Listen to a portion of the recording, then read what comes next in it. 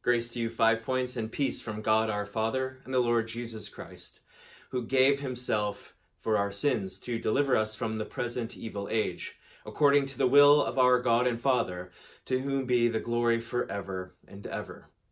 These past weeks have been filled with difficulty, fear, anger, frustration, and yet also hope, faith, and love, as the Lord our God is with us and he's for us. We have seen you, the church, the body of Christ, minister to and disciple one another through various means and creative ways as in-person gatherings are temporarily suspended. The church was never closed, and it never will be, for the church isn't a building.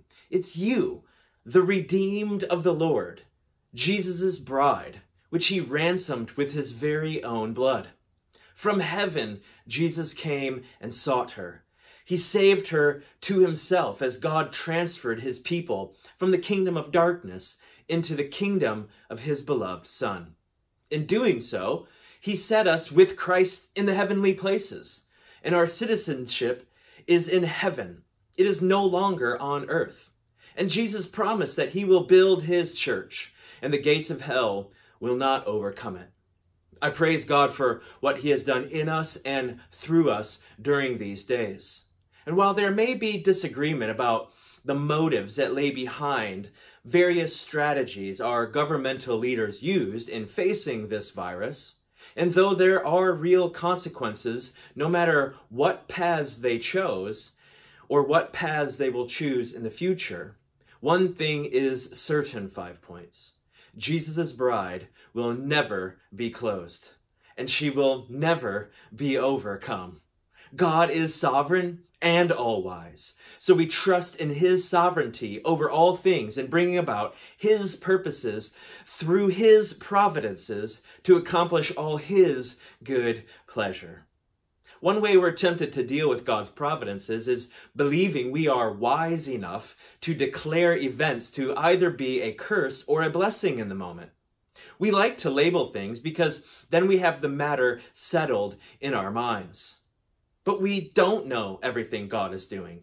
We don't know all the things he's actually spared us from, all the things he will do in us and through us, all the things he's planned for us, for his glory in light of the past 2 months. Some things that seem like a blessing, a few days or weeks later, turn out to be not quite the blessing we thought. And other things, which in the moment seem like a curse, turn out to be a way God's blessing is later revealed to us. And so we don't stoically throw our hands up and believe, well, it is what it is. No, we must put our faith in God. Tim Keller helpfully writes, God always gives you what you would have asked for if you knew everything that he knows. We don't know everything, but our God does. And he is all-loving, all-powerful, and all-wise. And he's working everything together for his glory and the good of his people. Yet, while we may not know everything, we do know the things God has revealed to us in his word. The church is to keep the main things. As Paul says in 1 Corinthians 15, For I delivered to you as of first importance what I also received, that Christ died for our sins in accordance with the Scriptures, that he was buried, that he was raised on the third day in accordance with the Scriptures, and that he appeared to Cephas, then to the 12. Paul goes on to say how Jesus kept on appearing to the church of that day, and then to even Paul himself, proving Jesus is alive, that he is risen and reigning over all things. So, the gospel is of first importance. That doesn't mean other things aren't important, but rather, what is essential for the church is the message of the gospel. The gospel is essential in that it gives us both a new identity and new purpose in life. As Ephesians 2 says, remember that you were at that time separated from Christ, alienated from the commonwealth of Israel and strangers to the covenant of promise, having no hope and without God in the world. But now, in Christ Jesus, you who were once far off have been brought near by the blood of Christ. For he himself is our peace, who has made us both one and has broken down in his flesh the dividing wall of hostility by abolishing the law of commandments expressed in ordinances, that he might create in himself one new man in the place of the two, so making peace, and might reconcile us both to God in one body through the cross, thereby killing the hostility. And he came and preached peace to you who were far off, and peace to those who were near. For through him we both have access in one Spirit to the Father. So then, you are no longer strangers and aliens, but you are fellow citizens with the saints and the members of the household of God, built on the foundation of the apostles and prophets, Jesus Christ himself being the cornerstone, in whom the whole structure, being joined together, grows into a holy temple in the Lord. In him, in Jesus, you also are being built together into a dwelling place for God by the Spirit.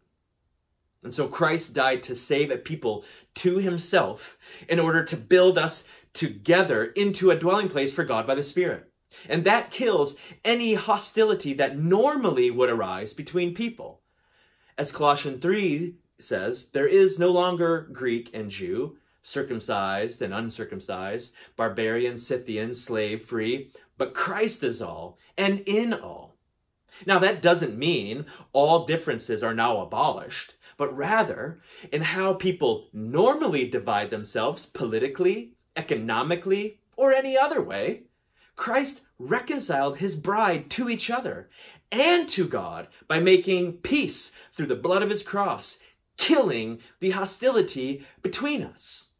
So now, the local church is an expression in how we live daily, how we think about, how we talk about, how we treat one another of the gospel.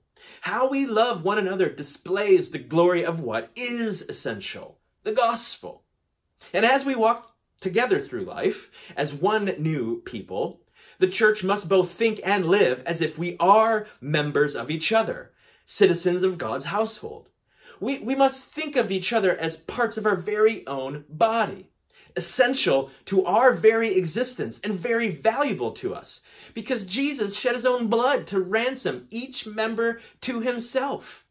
And because Jesus infinitely loves each sheep that he came from heaven to seek and save, we too must love each other and look to the interests of each other as we follow Jesus ourselves. Brothers and sisters, a passionate love for Jesus Christ bears the fruit of passionate love for his bride, his body, our brothers and sisters in Christ. Our love for one another must define us, not our thoughts or any conclusions we come to on any current event. That is why division and disunity are talked about in such strong terms in the Bible. And it's why we are called to self-sacrificial love of each other. Christ died not only to save us, but to save us by uniting us to himself and to each other. So the world will know us by our love for God and our love for each other. As we continue to move forward as Christ's body, the dwelling place of God by the Spirit, we must do so displaying the gospel through God-glorifying sacrifice, humility, and patience. There are some who believe we should stay online and resume in-person gatherings in the future. And there are some who think we should have never suspended in the first place. And the rest are somewhere in between. It is gospel witnessing sacrifice to bear with each other in ways our culture does not. They don't even think it's necessary. The world around us dismisses anyone who disagrees with them and eradicates them from their lives. But the church cannot do so with members of their own body. Rather, we should display God's patience in Christ towards us for those who come to different conclusions on the where, when, and how to resume in-person gatherings. And so the elders especially pray for your patience with us as we prayerfully consider God's word and his flock, you, the people of 5 Points, as we walk together through these days. The elders consider it Such a great gift and grace that the flock of 5 Points just longs to gather in person to worship our great and loving Father. That is a good desire, and it's one we all share. We pray we would also show the love, humility, patience, and grace of Jesus Christ toward each other as well. And so finally, towards that end, you will find a link attached to this video for a survey to help us and the task force continue to plan for the day when we do resume in-person gatherings. The question has never been, are in-person gatherings essential? Rather, the question the elders have continually prayed over is how and when can we gather in person in a way that fears God, honors the leader God has sovereignly placed over us, allows us to live at peace with our neighbors as much as we're able, and protects the vulnerable during this pandemic. Your engaging with us in the survey will help us as we finalize plans to resume in-person gatherings in the near future. As we look toward that day, we pray Jesus' bride at 5 Points would have the grace and power to walk in a manner worthy of the calling to which we have been called, with all humility and gentleness, with patience, bearing with one another in love, eager to maintain the unity of the Spirit and the bond of peace. And in doing so, our neighbors and the nations would see the gospel proclaimed and God glorified in all we say and do.